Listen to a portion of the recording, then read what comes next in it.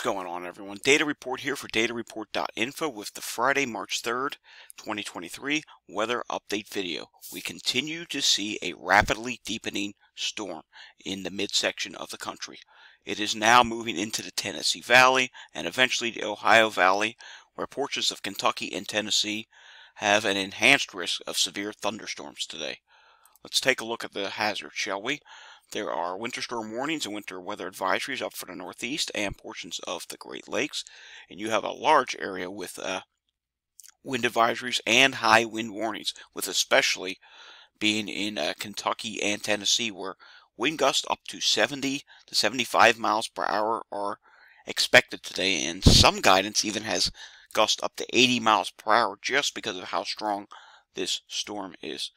Taking a look at the storm reports from yesterday. Remember, we had a moderate risk day yesterday in Texas, Arkansas, and Oklahoma. As you can see, there's a clustering here of total reports of 148. There were 6 tornado reports, 113 wind reports, 4 of them being high wind reportings, and 29 hail reports.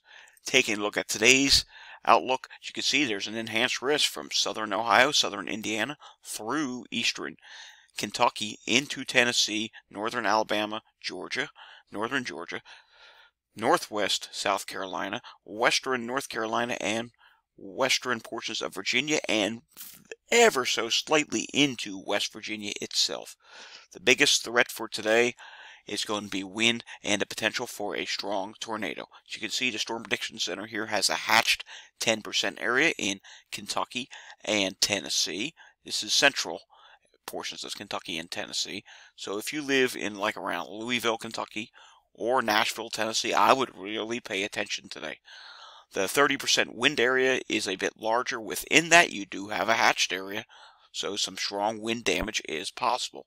Hail is a smaller threat today, as this is now an organized area of low pressure. Taking a look at our Experimento NATOcast, and look what it does here in central or almost western Kentucky.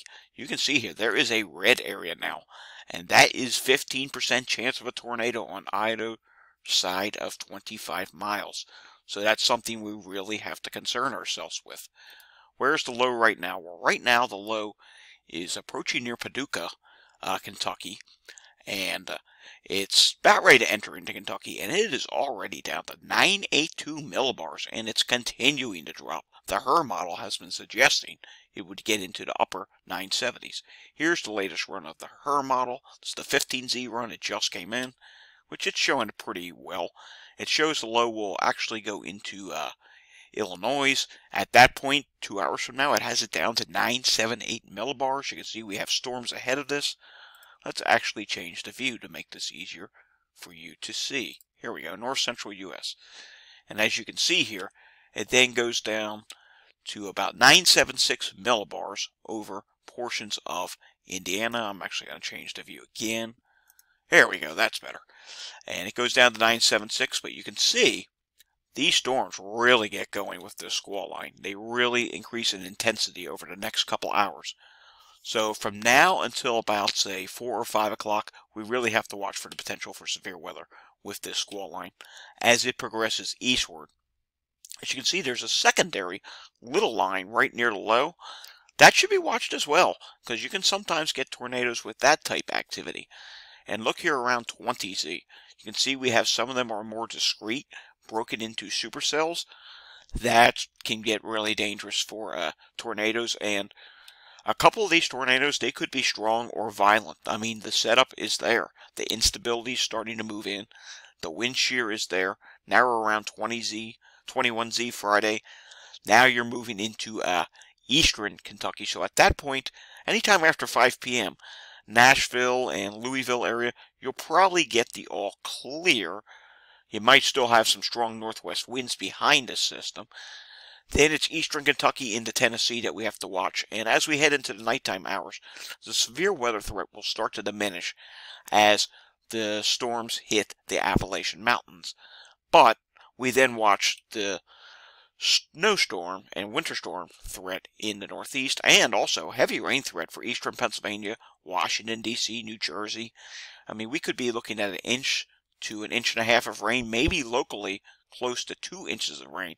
Some models have been getting close to 2 inches of rain in southeast PA now.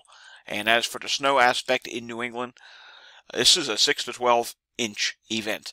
Higher elevations could see locally 12 plus in the Green Mountains and White Mountains, and maybe even up in the Adirondacks. You could get an isolated report or two of 12 plus inches of snow. Going back with this real quickly, you can see that her model does have the low bottoming out at 975. One last thing I want to show you is here, something that you don't see too often, but I will show it to you. Look at the instability. This is CAPE, which is available energy in the atmosphere. It's already moving into Tennessee. It could move into Kentucky as well. Watch what happens as I advance this. You have 1,000 CAPE. That is more than enough instability with a highly shear environment to produce the potential for tornadoes. So this is why I'm really concerned. Anytime you have instability coupled with high shear and coupled with such a deep area of low pressure, the tornado threat is heightened. So if you live in these areas, you're going to probably want to stay at home for the next several hours, at least until about 5 to 7 p.m. because these storms are moving really quickly. They are racing eastward, and a tornado could pop up at any given time with any of these cells, and the wind damage is going to make it extremely dangerous to be out. Once the squall line passes, it will be safer. Alrighty, that does it for today's weather update video. If you like the content that I do on my channel, hit the like and subscribe button down below.